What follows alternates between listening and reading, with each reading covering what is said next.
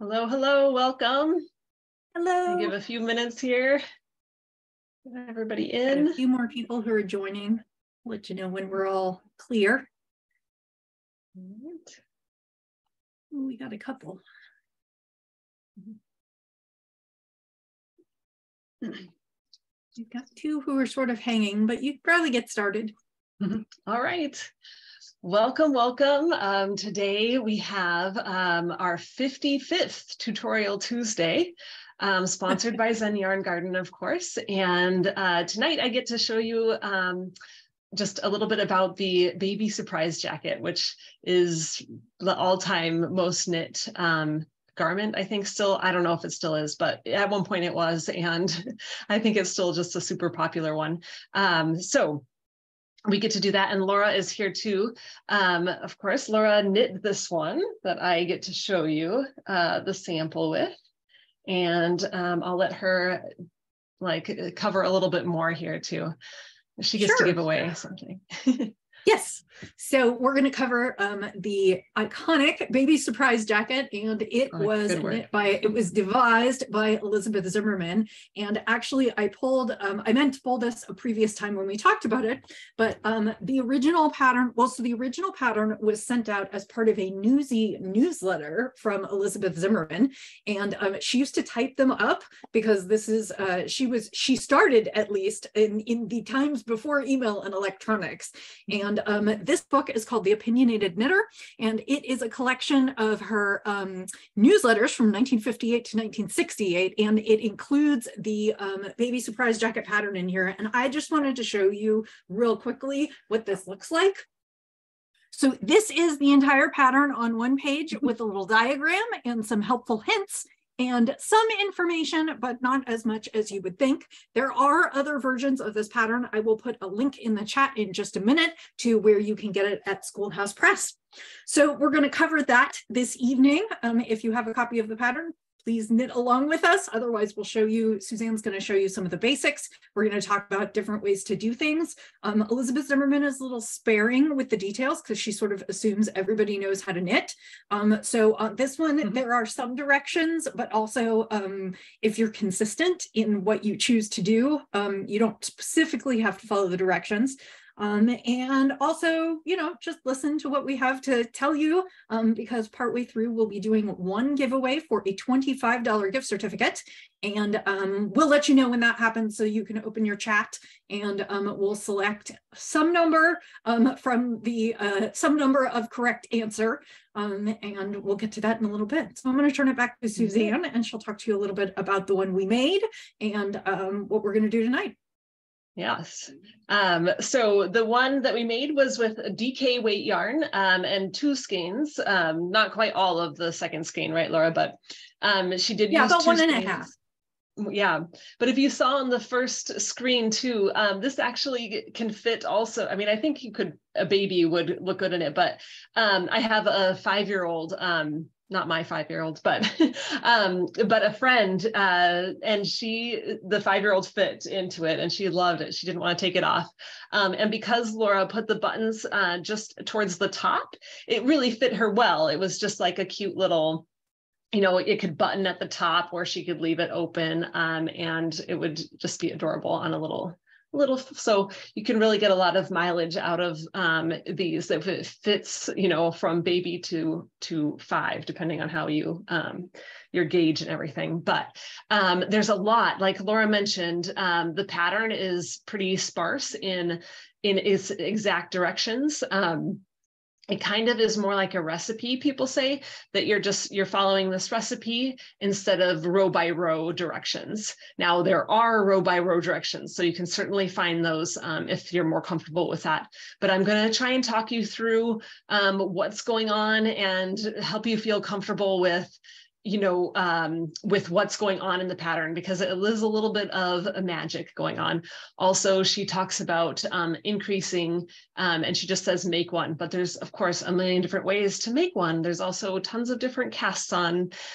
So like Laura mentioned, I think the biggest thing to stress is just pick something and be consistent for the whole time you do the sweater. And then, if you love it, which it's kind of fun, so then try another one, and then do a different technique, but be consistent that time with your different techniques. So just don't mix your techniques, just pick how you want to do the increases and how you want to do the decreases, and be consistent with that. So without further ado, I'm going to switch over to my camera so we can see a little bit more and talk about it. And it might take me a second. I should also say the reason it's called the baby surprise jacket is because as you're knitting it, your fabric looks a little unlike anything you've seen. And then sort of at the end, you fold it up a little like origami, and presto, you have a baby. You have a baby sweater. Sorry. So, oops, that's the one you wanted. Yep, here. Which cameras again? Sorry, guys. So, and I will while Suzanne is kind of getting her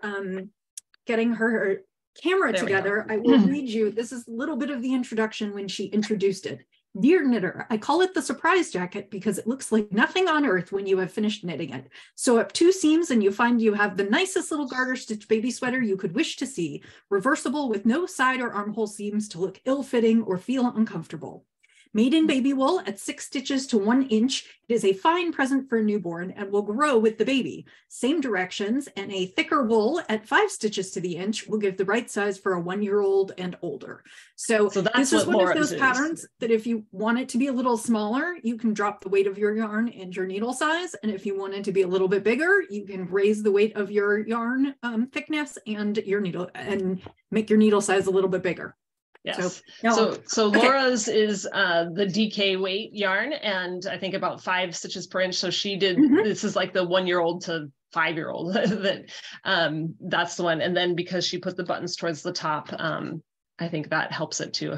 But this is what it looks like when it's done, after you've done the seaming. So the only seams you need are these 2 across the upper part of the arm. So there's 2 seams on either side across the upper part of the arm. But this is what it looks like after you get done knitting. It's just kind of a pile of weirdness. So let's see. This one, I'm gonna try and get my camera a little higher here, if you can see it better. I don't know. Anyway, it doesn't look like all that much, but all you do is fold up a couple places, fold it in, and voila, it turns into a little sweater. And so in this one, I still need to do a seam across here. And then I could be done. What I did is for a couple of rows, I used a different color. And I just, switched to the other color and knit 2 rows. And then I continued with the original color. And then I finished with the color again, just to give it a little bit of interest. There's a lot of books. You can do a lot of variations on that. But the interesting thing is that the cast on is actually, so this is like my cast on. It starts here and it goes all the way the sleeve cuff. So the cast on starts here and it's all these stitches. So you have an awful lot of stitches to cast on all the way across, and then down the other sleeve cut is the cast on. And then I'm going to show you, you're going to place stitch markers at, I think it says 36 stitches for the baby surprise or the baby one, but you'll place a stitch marker here and here, and you'll do decreases to get this corner. So you're going to do decreases for a while, and then at one point, you'll start doing increases, and that's here. It'll give you increases, and then I'll talk about that after I get there. First, I'm just going to start with the top. So we're going to do cast on, and then we're going to do these these decreases, and then I'll go on from there. But you can see there's a lot of, you know, things you can do. One thing is that you will see your cast on. So choose a cast on. You can choose any cast on you want, but know that you will see it in the cuffs, and then you'll see it across the back here if you don't do anything. Now, there's lots of people that would just do a little crochet border, and that's perfectly, you know, great. Or maybe a crochet border around the neck too, with after you're done. But if you want it to be just, you know, done once you've bound off, then you'll see that. So I'm not going to go into all the different cast-ons. We have done other cast-ons, so just know that that is. In this little sample, I used a long tail cast-on, which is pretty stretchy and looks pretty good with garter stitch. I don't know what you used. Did you use long tail? Do you remember? Long tail. Yeah, long tail on this one too. I also really usually like the slip knot cast on for garter stitch because it kind of disappears. It looks nice. If you want it to look like a chain or something, you could do like a crochet cast on. Yeah, anything is good. So that's what the pattern starts with you doing, is casting on a certain number of stitches. And then it tells you to mark a certain number of stitch. So it'll say, you know, mark the 36th stitch, say, or whichever stitch it says. So what I do is I take, it's very helpful to have a locking stitch marker in this case. Some people would actually just like put the stitch marker in that stitch, and I'll show you why. What I like to do is put it in front of the stitch that I'm marking. So if it tells me to mark the, let's count here, I'll just say, I'm going to mark the 6th stitch. So I'll count 1, 2, 3, 4, 5, 6. So I'm going to put a little marker here right before the 6th stitch. And then it's going to say also mark the, I don't know, however many more stitches. And so we'll say, it's basically the same length in from the other end. So basically you're hitting your edges. It's the 36 and the 120. Yeah. And then there's variations for if you're doing an adult or a baby or toddler, even I think there's a child version. But anyway, it'll tell you some number of stitches to mark. So I put it in front, but what's going to happen is we're going to do a double decrease, which means we're going to decrease 3 stitches into 1. And we want the decrease to be on, we want the stitch that we mark to be the center of our double decrease. So that's where it gets a little tricky. It's not just, it's you want this middle stitch to be the center decrease, and you want that stitch to be the same. All right, so I'm going to show you one way to do the decrease. Yeah, the problem with marking the single stitch is that you're going to continue to decrease as you move up. So you'll need to move your marker every time. If you wanted to mark that stitch, you could, then you'll have to take the marker off that stitch, do your double decrease, and then put it back in the resulting stitch so you can do it again the next time. And you would have to move it up with you every row. So what I do is I knit up to 1 stitch before the stitch marker. And then I do this little dance where I pretend like I'm knitting these 2 together. And see how that just switched places with my stitch marker? So now my stitch marker is in front of that stitch. And now I can work all these 3 stitches together and my stitch marker is still in the correct place. So that's my little trick. And then there's a couple ways you can do it here. The pattern usually has you slip the first stitch, knit these 2 together, and then take this slip stitch over the top. And that does a nice, a decrease that looks pretty, I don't know, normal in stockinette. And now my stitch marker is still in front of the next stitch. So the next time I get to it, I'll want to do that little dance again to switch my stitch marker so that it will remain in front of this marked stitch, basically. All right, so I'm going to show you another way that I like to do decreases on the next corner over here, on the next decrease. So in the same way. Oh, go ahead. Nope, go ahead. Oh, I was just going to say, in my version of the pattern, it does call for the slip one, knit two together, pass slip stitch over. However, Suzanne's going to show you another cool looking decrease that will give you a slightly different visual look. Yes, yes. So this one, I still pretend like these two are together, but in this case, I can just knit into this stitch. I'm saying it wrong. And then I'm going to swing around. Well, I'm just going to let this one come off here and put it back. So I did the little dance to get the marker over here. If you get good at it, I'll show you another way, but you can go into that stitch and go behind these two stitches and then do your yarn over and pull through all three at once. And that is not looking right here. What did I do wrong? Okay. Oh, sorry, I completely did that wrong. I need to knit into two stitches. So I'm going to go into two stitches like this, and then behind into the one stitch, and then pull those through. And what that does is brings the center stitch towards the front.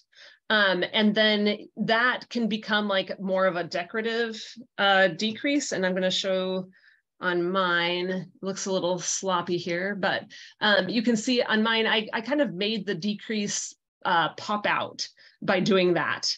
And that's not the way the pattern is written, but it's certainly an option.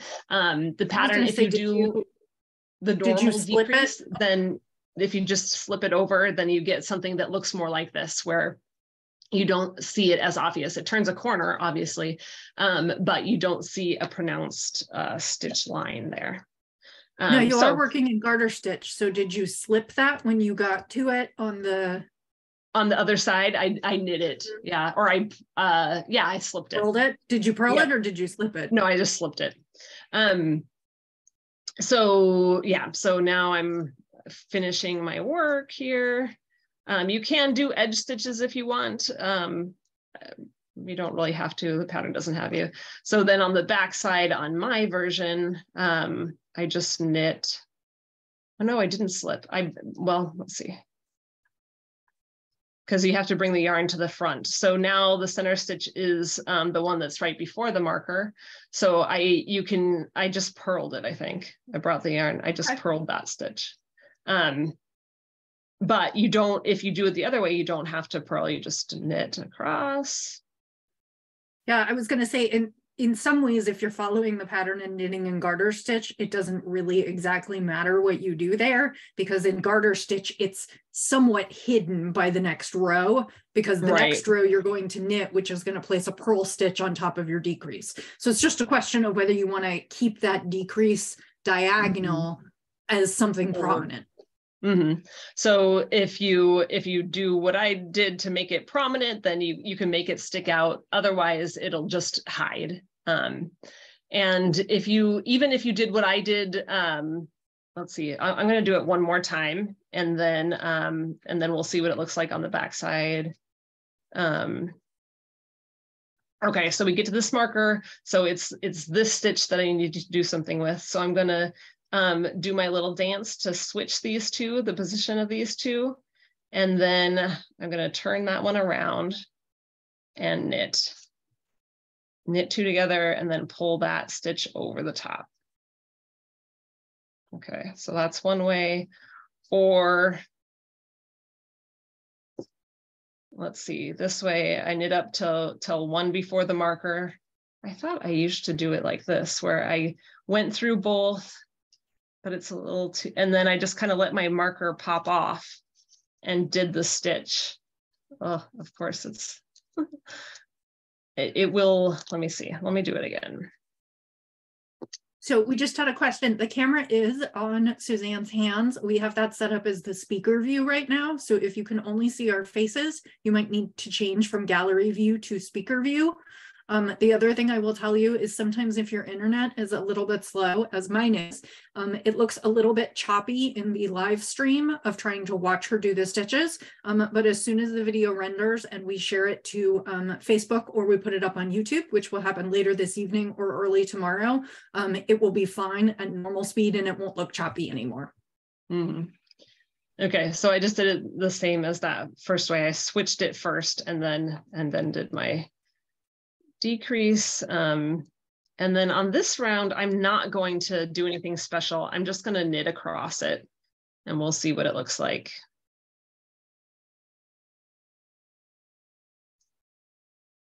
But the biggest thing to remember is that you have to, because it's a double decrease, you have to pay attention a little bit to what your marker is doing. Okay, so I just knit all those stitches and let's just look at it. So if you just knit them all, I think that this way or this way will look about the same. I could do one more if people want to see here.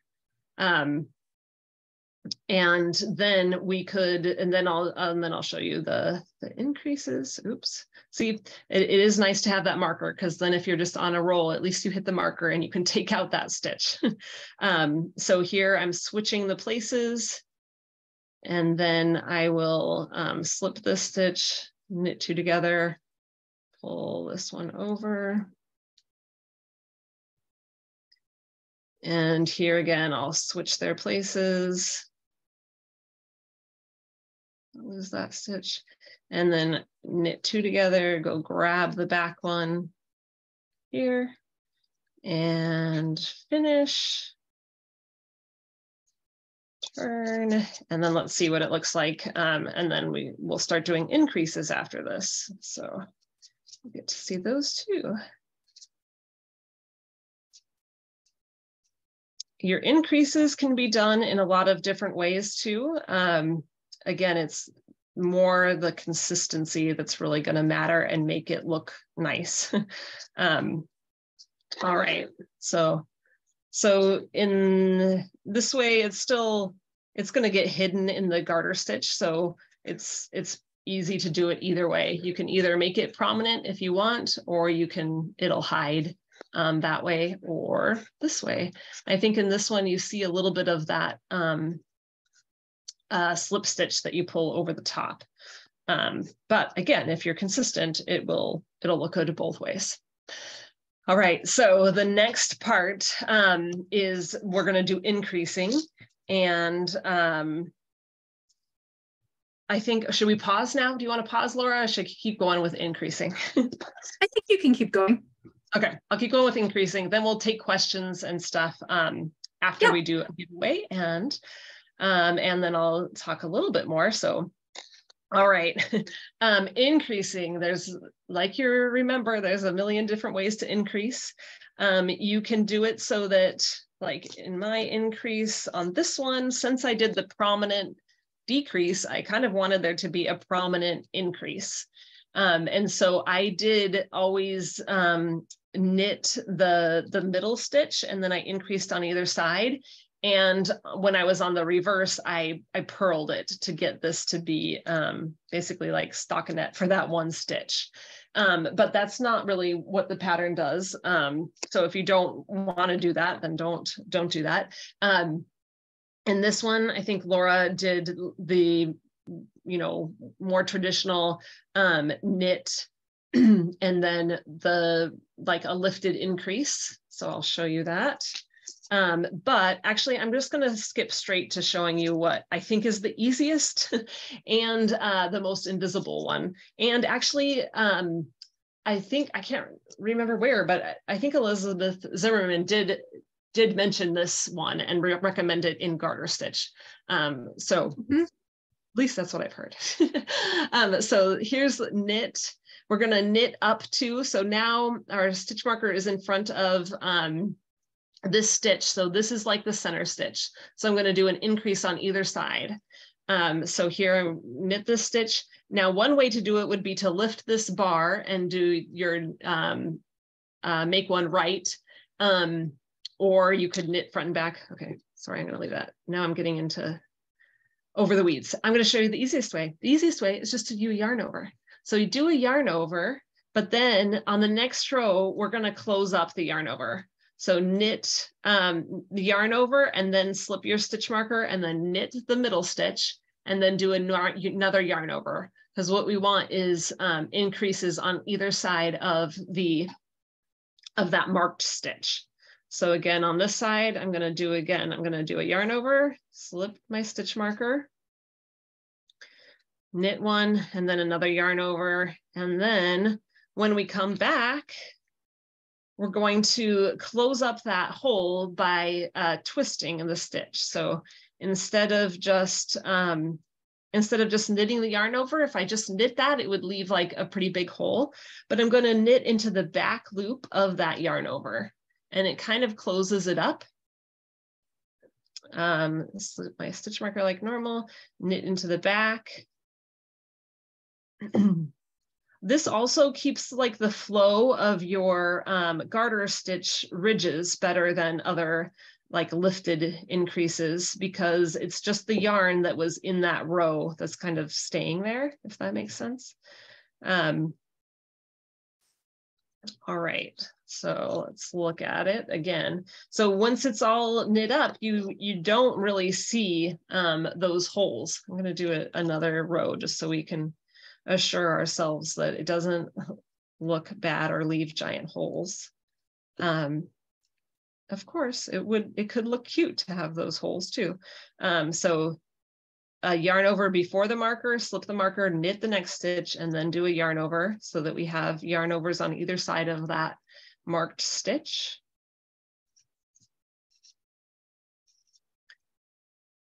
Yarn over, slip the marker, knit the stitch, and then another yarn over.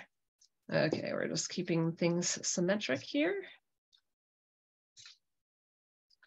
And we have to kind of resolve those yarn overs by knitting through the back loop of the yarn over to twist it.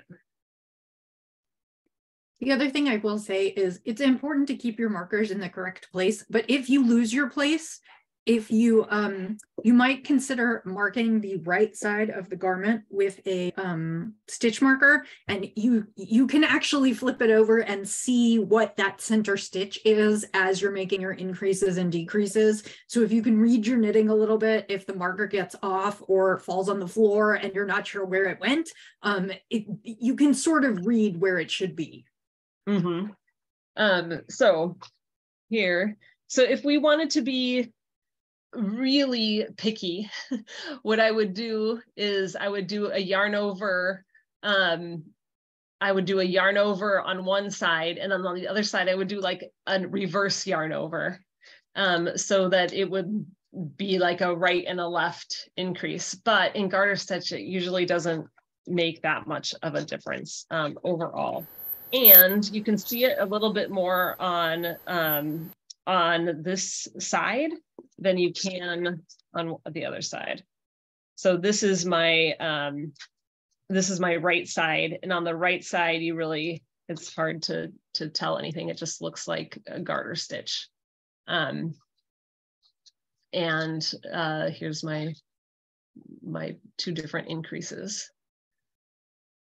So if I were knitting a baby surprise again, that's what I would probably do, is just the yarn over. I might do the opposite. I could show that if people are interested. I'll show it if people are interested afterwards. But there's just here, I'm gonna switch cameras back.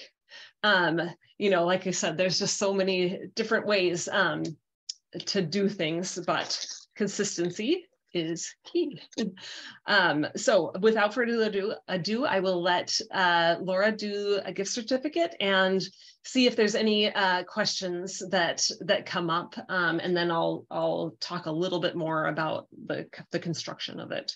There is technically a right side and a wrong side, so we should cover that next. Yes. Yes. Because if you fold it the wrong way, you'll be able to tell. So open your chat windows. And my question is, who wrote today's pattern? Ooh.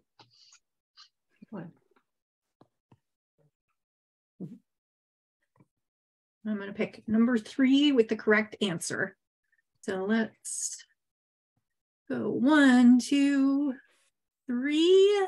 It looks like Sherry Ham. So Sherry, go ahead and message Zen Yarn Garden. She's on here, and she will get you all set up with your $25 gift card. And you can use that to purchase any of the Dianne Wickens colors. I'm going to share my screen just briefly. These were colors that were dyed up to honor a local Canadian artist.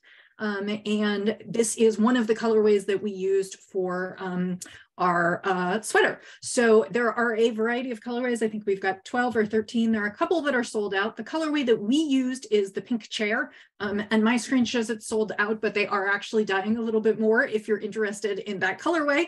And so they're all dyed on DK. I used about a skein and a half. You definitely need more than one skein. And what I did is I actually wound up both of my skeins and I alternated them every 2 rows to try and prevent pooling. There still was a little bit of pooling in the baby surprise jacket, but when it pooled, it also pooled in interesting ways. So it wasn't, I will say that when you're working in garter stitch and there's so much increasing and decreasing throughout the jacket that it's not necessarily like a huge thing, but I went ahead and alternated just so that I didn't have any one section that was really, really kind of problematic at all. So that is what we've got here. The question about the right side and the wrong side. Yes. All right. So turn that back to you. Yeah. So as you get going, camera, let me switch this camera. Let's see if we can see it. You can see it from here too, maybe. This is the original sample, so you can like see the increase line. I mean, she does say it's supposed to be reversible. It will just look a little bit different on each side. There is a section that so first you'll start out, like I said, across the top. You'll do this decrease line, and then you'll do the increase line. But then you'll start, you'll just work straight only on the stitches that are in between your markers. So you'll only work on those stitches for a little ways, and then you'll pick up along the edge. And so that is, I think, when it will most be apparent what your right side and your wrong side, because you'll want to pick up your stitches and then keep the wrong side, because when you pick up stitches, you'll see that little edge there. So your right side will start looking better at that point. And then also there's a part where you cast off some stitches to form this neck edge. And let's see, also like on mine, I'm going to switch to camera view here if I can get that working again. Sorry, my camera is supposed to be off, but it's not. So you can see a weird view of me. Oh, come on. There we go. Okay. So in this version, I did use that other yarn. It's slow on my wrong side. I guess I could choose if I wanted it to look a little bit more, changing up. I could choose this as my right side, but I was thinking this would be my right side. So once you fold it up, there also is a part in the pattern where you just do some increases in the middle of the row, and that gets you, one is for fullness of cuff, I think is how she describes it. And you can see how here the cuff is a little bit narrower and then it gets a tiny bit bigger. So that gives you some fullness there. Also back here, at some point you'll add a few more, you'll do increases to give it a little bit more in the back somewhere. I don't remember exactly where it is, but so those two are just randomly, or not randomly, evenly spaced throughout your knit. And then in mine, you can see it more here. Maybe I do want this. I don't know. Anyway, it doesn't matter as much what side you pick until you sew it up.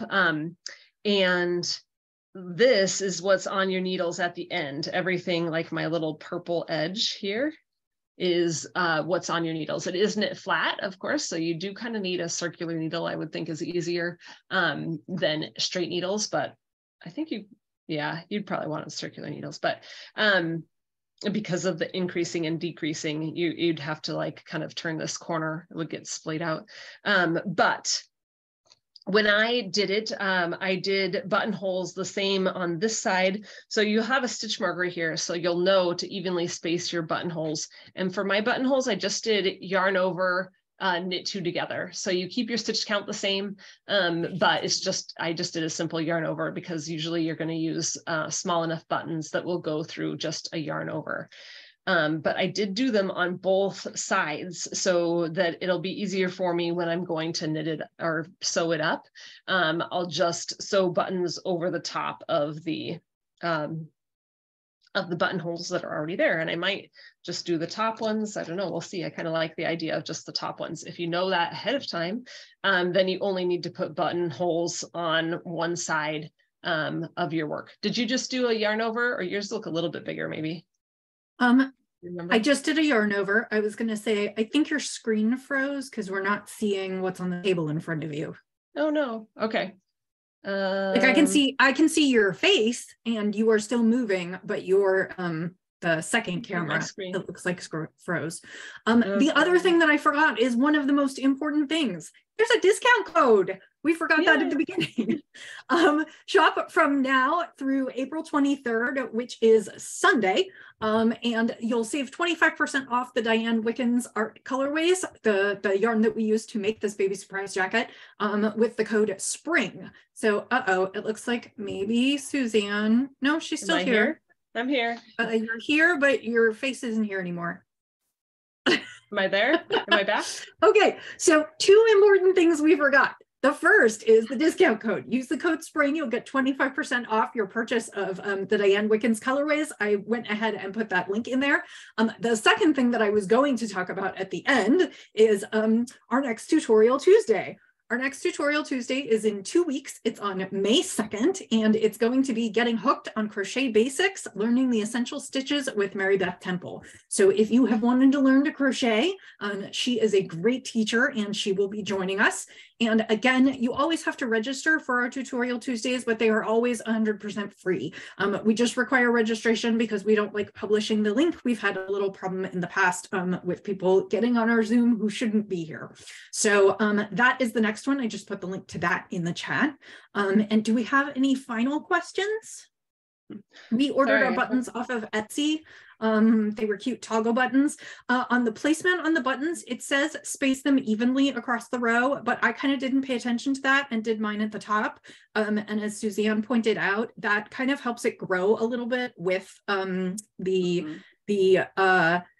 child, because what happens is you can just do a few of the buttons at the top, and you don't have to put them all the way down. The pattern itself is available in Elizabeth Zimmerman books or at Schoolhouse Press. Available, and I'm adding that right now. And I think it is a free pattern. It's like out of copyright because it's an older pattern too. But maybe that's not true. I thought that I read that. But yeah, it's you can find it in a lot of different places. Yeah, you can find, here's where the baby surprise jacket on Ravelry.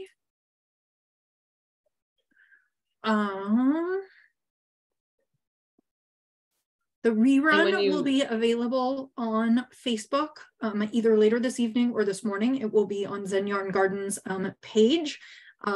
Roxanne usually also sends out an email to everyone who attended with the link, or you can check out our YouTube channel. The YouTube link for all of our Tutorial Tuesdays, everything we've done, is right here.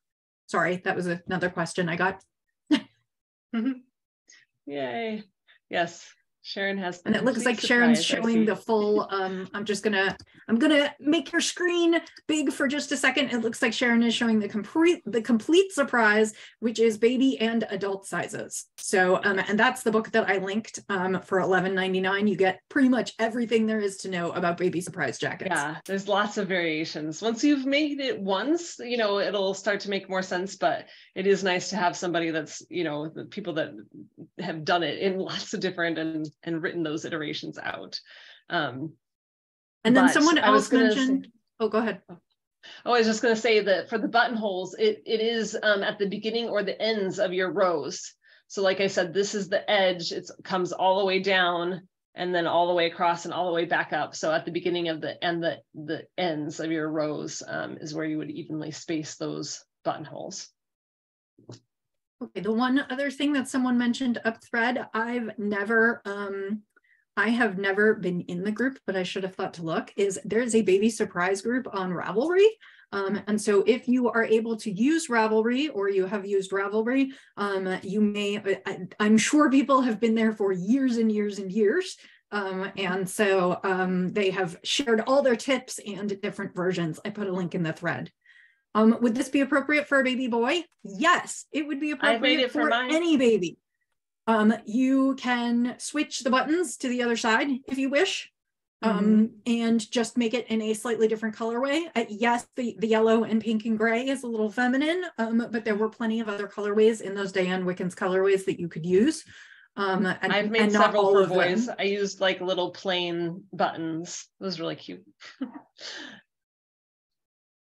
Yeah, I've knit this a number of times. I've knit it in, near the beginning, you mentioned a reference to line-by-line instructions. Can you repeat that here or provide the reference in the chat? I thought there was a version of the pattern by Meg Swanson. There's one from, mine is from Schoolhouse Press. That's yours too, right? I think they have ones that just online, that pattern you can get.